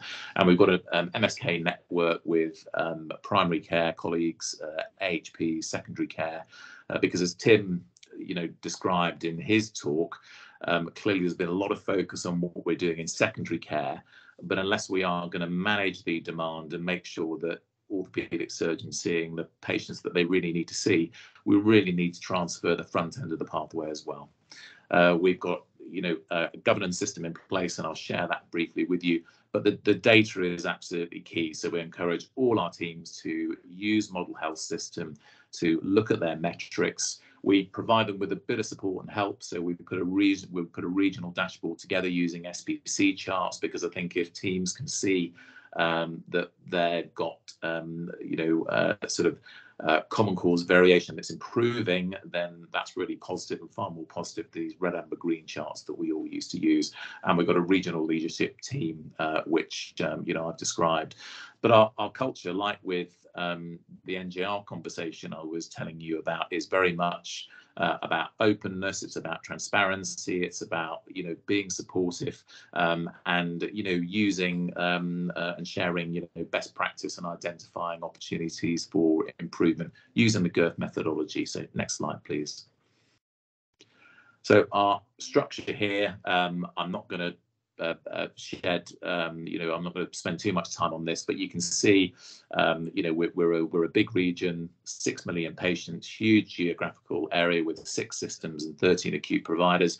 That sort of, it all feeds back into our regional leadership, you know, team, and Tim comes on a monthly basis to talk to the acute planned care task force and share some of the GIRFT matrix and HVIL/LC metrics with the senior leaders in the region.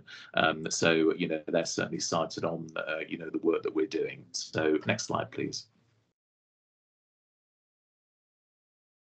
So this is our dashboard, and again, there's all our systems, all our acute providers on that. And very few, I mean, this is back in August, there's no patients, I think, in the East of England now waiting more than 2 years for surgery.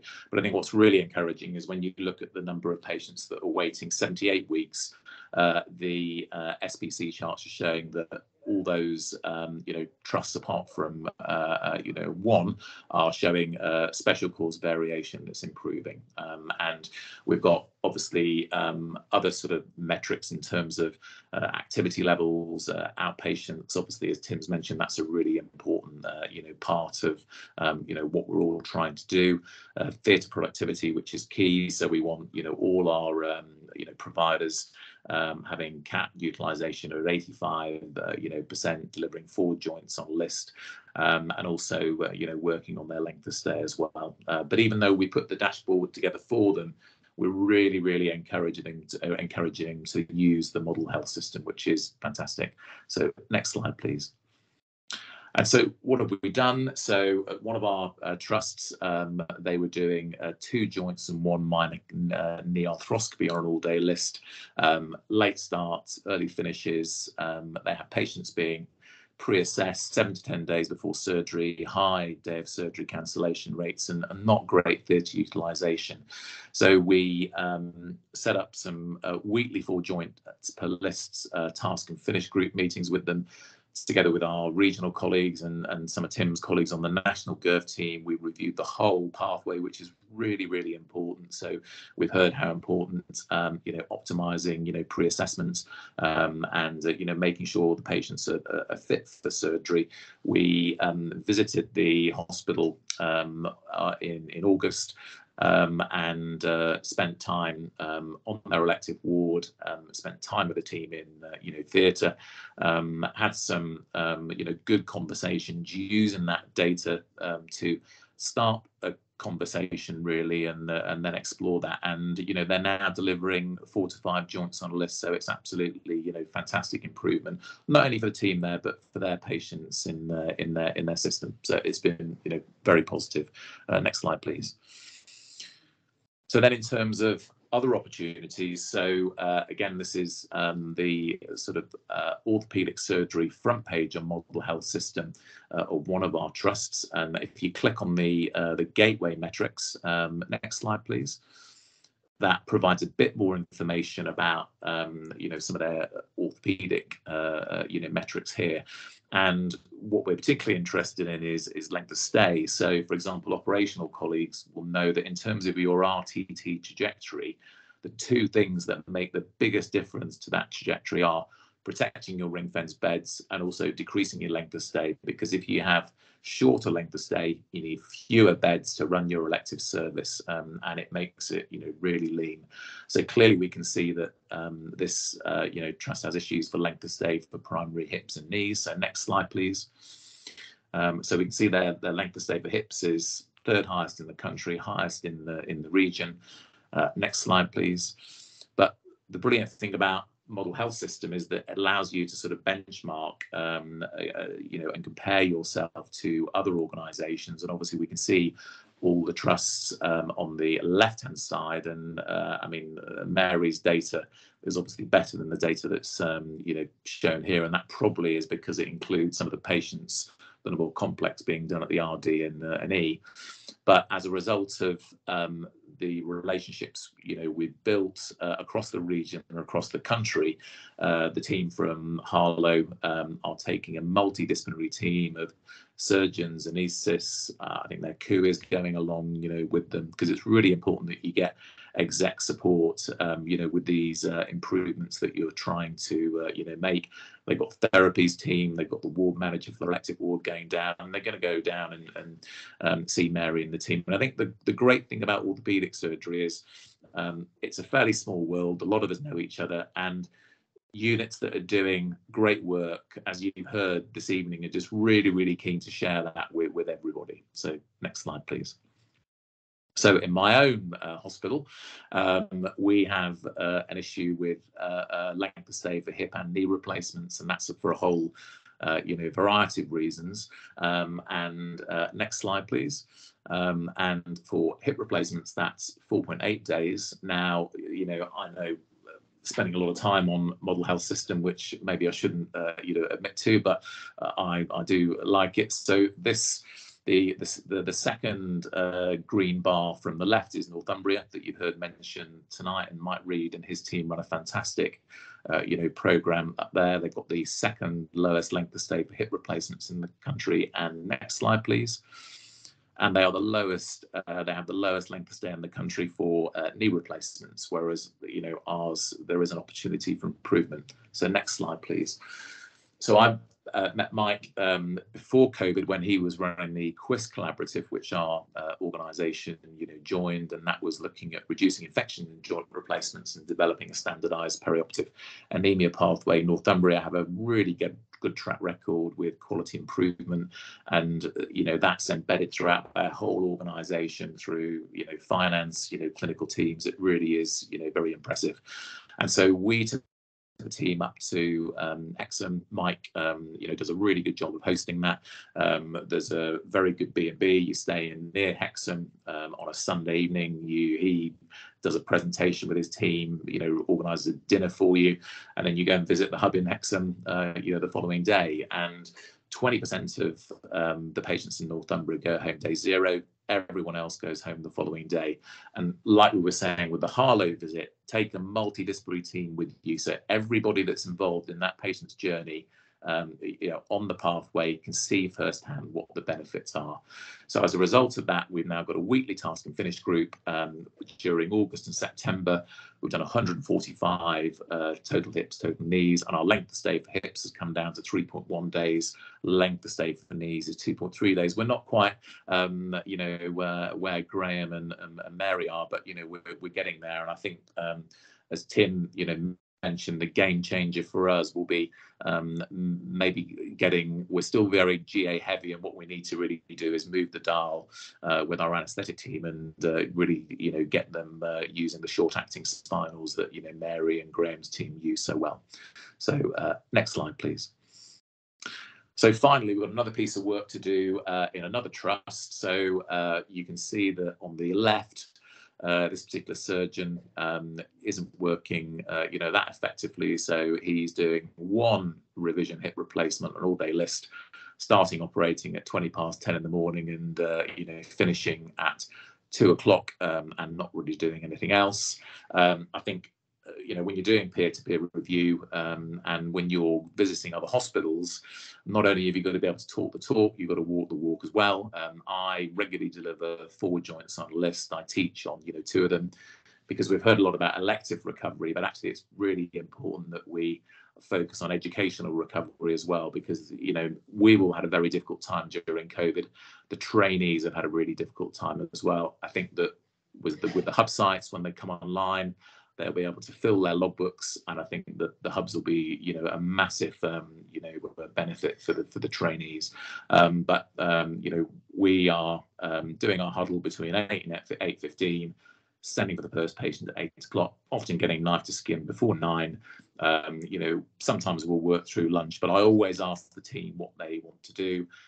My registrar will do 2 cases. I'll do 2. I'll do things like, close up for them, because actually what the trainees want to do is set the patient up, do the approach, put the implant, in place, and that saves 10 to 15 minutes. And, if that keeps my team happy at the end of the day, so that we start on time, finish on time, having done a good day's work, then, that's a good thing as far as I'm concerned. But we're planning to go and visit the sort of system where we have got issues with some theatre productivity, but again, combination of regional colleagues, some of Tim's colleagues who got a huge amount of experience, again, looking at the whole theatre pathway.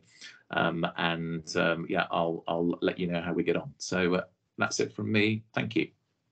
So again, Andy, thanks so much indeed. So first of all, I'd like to thank everybody who's presented for sticking to time and the quality and the content of all the presentations, and we will be sharing the slide deck. I think that's critical, because what we've got to do is got to get all the learning out there. What we don't want to do is have to relearn stuff, have loads of committees setting up action plans, because we've got to go past that. And what we've got to learn is who's done it well and just deliver it. So the panel is here. If people would like to put their hands up to ask a question, and if not, I will pick some people I can see in front of me to comment and possibly ask a question. So Gavin, great to hear you, great to see you from Northern Ireland. What would you like to ask? Who would you like to ask, and what's the question? I'd like to ask a general question to the whole panel. So we're talking about single joint stay case, short length of stay. One of the things that we're building in the service is bilateral same day joint replacements. What are your thoughts on how that fits in with same day discharge or day one discharge? Or do you find that by having very, very short lengths of stay, what you're doing is send the patient home, bringing them back very quickly for the second joint? I'm interested just to hear, but it's an area of growth for us. That's a great question. So I'm going to ask Graham, your experience in up at Huddersfield and Calderdale, and then Andy, can I ask you to comment on that? So Graham, what's your thoughts on that? Yeah, I mean, I personally don't do bilaterals. I'm purely knees, and what I find is a lot of patients, when you've done one knee, they often come back and never actually have the second joint done. So there is that argument. One of my worries with doing bilaterals is the very fact that the recovery is the key to success for a joint replacement, and those first few weeks are those important few weeks. And I think if you do bilateral joint replacement, the patient will be struggling, and therefore my worry, and is that the patient may not do as well from an outcome perspective and a satisfaction perspective. Could you do day case bilateral knees? I think the patients would struggle, because I think it would be it may be a bridge too far. The surgery, we use short acting spinals, they wear off after an hour and a half, so the surgical time will be extended. You'd have to use different analgesics. You'd have to use a different way of anesthetizing the patient, which I think would probably jeopardize your ability to deliver that as a day case. So that would be my thoughts. Both, one is, yes, I'm not convinced that bilateral surgery is the way forward anyway, but the other thing is I don't think you can deliver bilateral surgery necessarily as a day case safely. Okay, can I ask Andy to comment, and then Steve, can I ask your comment? Can I get your comments on it? Yep. Yeah, Tim, I'm aligned with Graham. Over the last 20 years, I've not done any bilateral, total knees. I had a colleague who used to do quite a few, and I see the patients for a second opinion, and they all said the same thing. After the operation, I felt like I didn't have a good leg to stand on. So I find the way to get the most predictable outcome is, as Graham described, do them separately. I think the slight concern is obviously with some waiting times in some parts of the country, that's not as timely as we like. My population, I have a lot of fairly stoical farmers, and I think that they come back for their sort of 6-week check. 50% of them will say, yeah, we're going to have the other one done. 50% will say, no, let's leave it. I still can't predict which patients are going to go for the sort of second side. So I think Graham's point about, if we are moving to more short acting spinals, then I think it may be a step too far, but I'll let Steve come in. So Steve, we've just heard from the knee perspective. You're a hip man. What do you think from day case bilateral hip replacement? Yeah, I'm keen on bilateral surgery. I think tranexamic acid's probably made a huge difference in making it safe for surgery. We accept that it won't be a day case, so the spinals can have some fentanyl or whatever put in, so that we know they're going to stay overnight. But I think it makes mobilization actually easier for them rather than having one good leg and one bad leg. It does make it more difficult for a couple of days, but I still think a target of the next day to get them home is reasonable. And even if it means they slip into another day, I'd accept that, because I think the benefits of doing both at the same time are good. And I think it's safe surgery, and probably tranexamic acid has been the sort of game changer for that. Okay, and can I ask Aruna, what's your anaesthetic take on that? And then maybe Simon, you could comment as well. So what's your view on that, Aruna? So Aruna's had to go because she's actually fallen and was in theatre, Tim. So Simon, what's your thoughts on that? So I think there is a place for bilateral surgery. There are specific patients that require, as Steve said, it does make mobilisation. They've got one good hip, one bad hip. It can be bad. And certainly from my experiences in doing Operation Walk Island, actually, Gavin, in Vietnam, we do a couple of bilateral knee surgeries there because they get very severe fixed flexion deformities. They come very, very late for surgery. And if you've got one knee that's straight and one knee that's bent at 25 degrees, it's very hard to get around. So I do think it has a place. I think I'd agree with the comments previously raised from the point of view of the anaesthetic side. They do require a longer anaesthesia. They do require a longer spinal. And the experiences that I've seen are that they end up staying a bit longer. So whether you can bring it into same day surgery, I think you're really pushing the envelope, as Graham has said. I think you're just going to have to accept that maybe less than 24-hour stay, as Steve has said, but they're going to stay a little bit longer. So, Gavin, I take from that's pushing the envelope is what I would say. Do you want to come back? Yeah, it is pushing the envelope. When you're talking about just the Simon, the point you made at the end about seeing patients in Vietnam, at the minute we're sitting at our RTT would be between 48 and 52 months. So that's that. You know, these are the patients we're operating on. We're on a waiting list before COVID started. Yeah. But when COVID was a twinkle in somebody's eye back then. So you know they've waited so long. I think the other thing that I would take from it is maybe hips good and knees bad. So you might actually, if you're talking about bilaterals, you've got a separation there, and certainly, I mean, we all know, you know, you operate in the hip and the pain is gone, and that's it. I find that less so with knees. The knees are a bit sore. You know, the knees know that they have to recover, and hips don't, because they forget they ever had arthritis. Okay, thanks. Okay, let's move on. Iona Kircher from, I think you're Betsy, aren't you? Yeah, Bangor. Yeah, excellent talks throughout, very inspirational. That's what I first wanted to mention. And then a question towards Andrew. One slide you put up about the starting times initially, and then how you improved to cut the starting time down by 1:20, initially starting off 10:21 and then going down to starting off at 9 and finishing similar, cutting it by extending it to 2 hours. What do you think are the most important things that could be achieved? So I think I'm clinical director of surgery at the hospital. From a job planning perspective, I think it's getting your anaesthetic job plans and your surgical job plans aligned. So all our surgeons, all our anaesthetists get paid 2.5 PAs for an all-day list, 1.25 PAs for a half-day list. So maths isn't my strong point, but to me that's either 7:30 till 5:30 or it's 8 until 6. And you know, I think it's about, and I think what we do know is that, you know, in organisations, and I think this is where again the hub sites will really help, is that if you've got the same anaesthetist and the same surgeon working together on a regular basis, that makes a big you know, difference. And I think also it's sort of you know, as we've said, not just sort of talking the talk, but, you know, walking the walk. You know, we've got to kind of lead, you know, that. make sure we turn up, on time, start our huddles, early. Stella Vig, some of you may know, is absolutely, passionate about this. She said that, it's vital that we're starting on time, and finishing on time, so everybody can go home on time, particularly our theatre staff, because we may do one all-day operating list in the theatre complex a week. They're there 5-6 days a week, and if everybody's overrunning, it's just not fair. So I think it's that team approach. It's aligning job plans. I think there are some sort of process things. So I think, as Mary described, her idea of getting the theatre team to phone the ward to check the patient's ready when the implant size has been selected.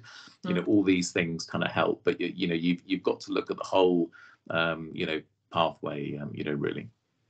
Yeah, thank you. Brilliant. So can I ask, there's no hands up, so Paul, can I ask you, so if we're going to encourage people to adopt a lot of what we've discussed tonight, which I think demonstrates what can be achieved, and I've always liked the SWOT model, and I met it, I've known Steve many years, and I know he's been doing it since 2005. Now, if you're going to encourage in Northern Ireland or one of the health boards in Wales to set this up, and we need to do it at pace, what's the key things you need to do? I think that the sort of common themes that have gone through every talk is engaging all of the team, getting everybody on board right from the start. For us, it was achieved by instilling one team with one main focus. So again, day case has been really well presented today, and I think by trying to implement a day case protocol or a day one target protocol, it draws everybody in, it gets everybody thinking about the same thing, and the influence isn't just, as we say, in that small cohort that achieved day case or day one. It's by engaging the whole team and bringing them all in to a single focus.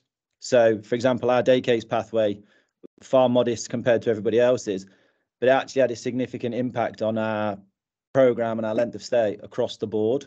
So, as I say, find a focus to go on, and day case is a great one, and then bring the rest of the team in with you to focus on that. Thank you. Simon?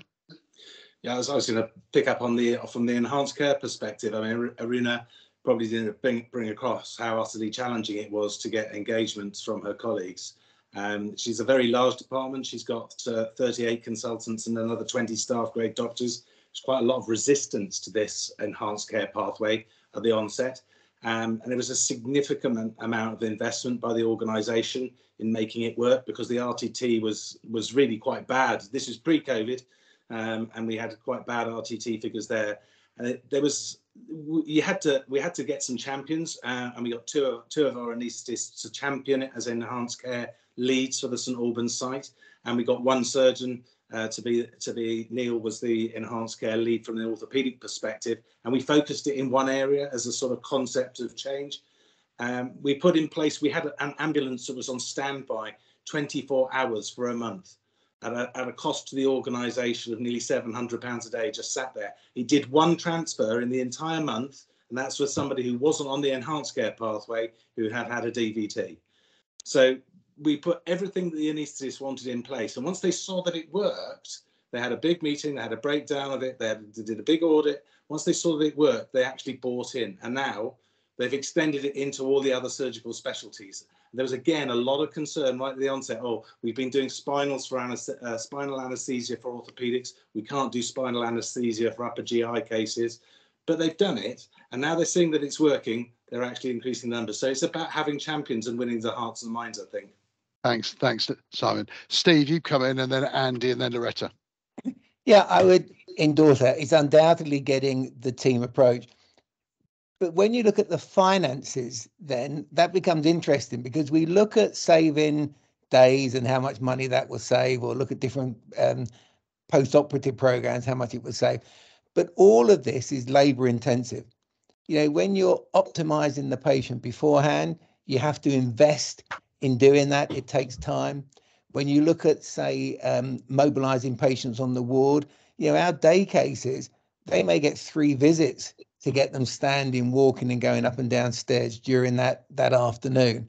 So to get an efficient program is not all just about saving money because you reduce the length of stay. You may have to put some money in to get the results at the other end.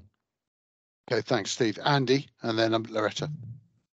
Yeah, Tim, and I think it sounds as if obviously colleagues in Wales and Northern Ireland are really challenged with regards to waiting time. So they're probably operating a lot of very deconditioned patients. There may be issues with sort of health inequalities, patients coming from higher areas of deprivation. I think what's really fantastic about the work that Steve and Paul have done is that South Warwick's obviously quite an affluent area. When they were supporting Coventry, coming out of COVID, actually they noticed that because the pathway is so good, actually the patients that came from slightly more deprived areas with more deconditioned, the length of stay wasn't affected. I mean, is that right, Paul and Steve? Have I got that correct?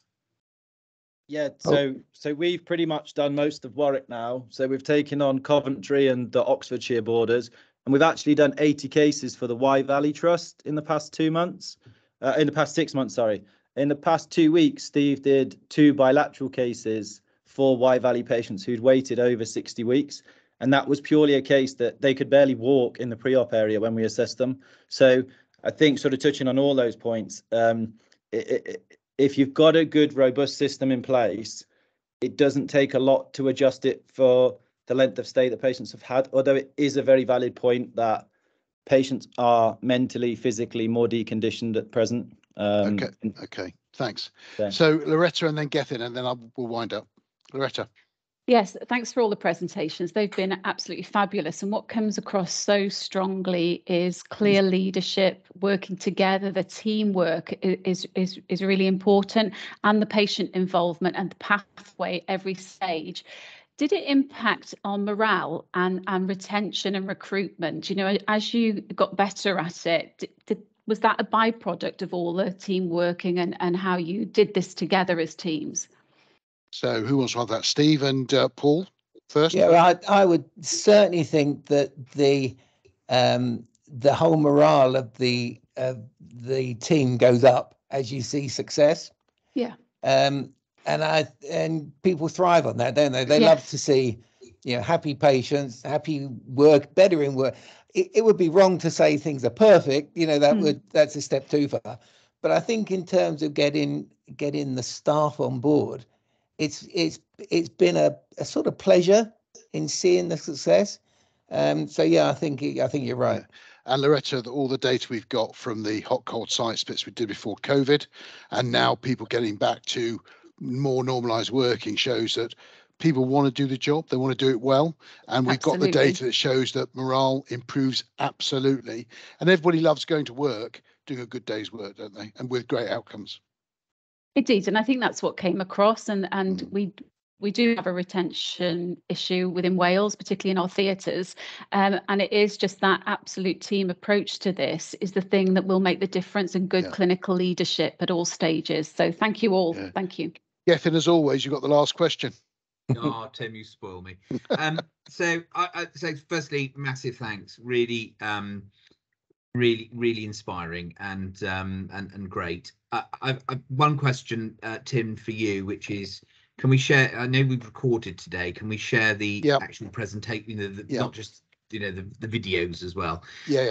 I've been winding up some of my orthopaedic leads whilst sending them little pictures, so that's been great.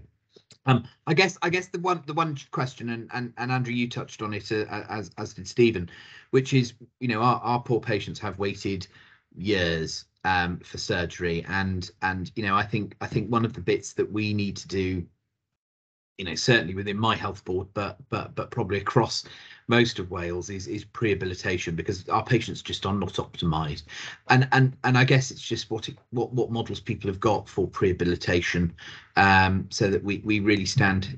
It's not necessarily about the money; it's far more about getting the right outcome and the best treatment for the patient. And if I can do that with fewer beds, there's greater likelihood of them getting treated. Okay, Andy, good answer.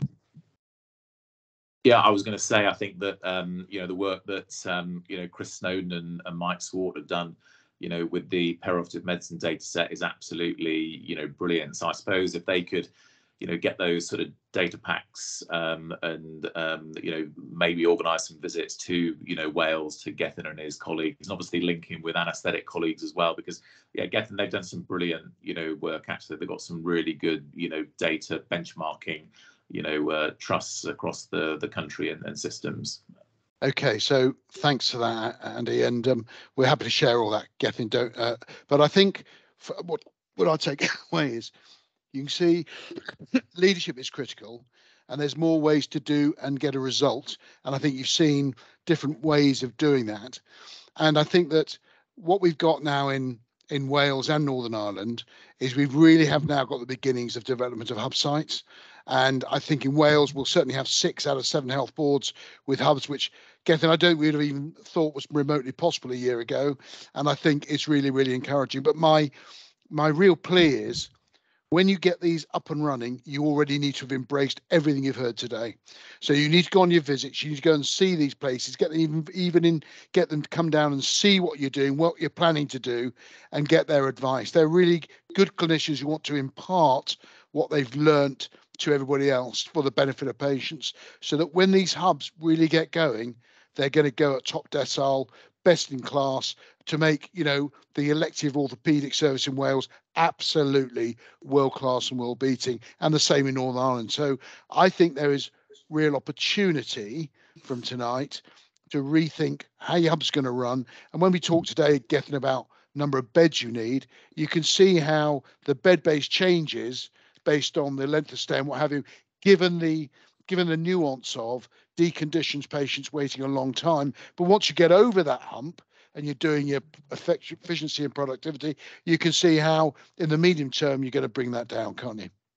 Brilliant. Okay, so can I just thank everybody, the speakers, all fantastic, you for attending. We'll share the transcript and we'll share the slide deck, and have a very good evening. So thank you. You too. Okay. Thank you. Thanks, Bye. Tim. Thanks, everyone. Cheers.